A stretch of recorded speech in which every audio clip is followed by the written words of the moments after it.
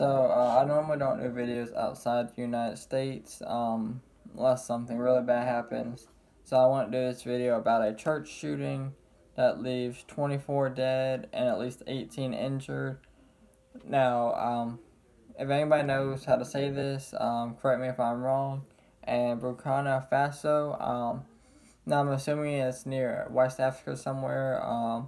Because the director there was talking about how attacks have increased on Christians.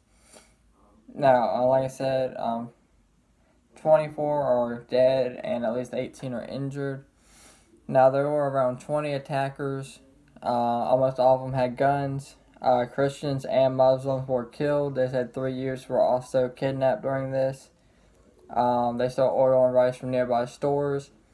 The church was also set on fire after this.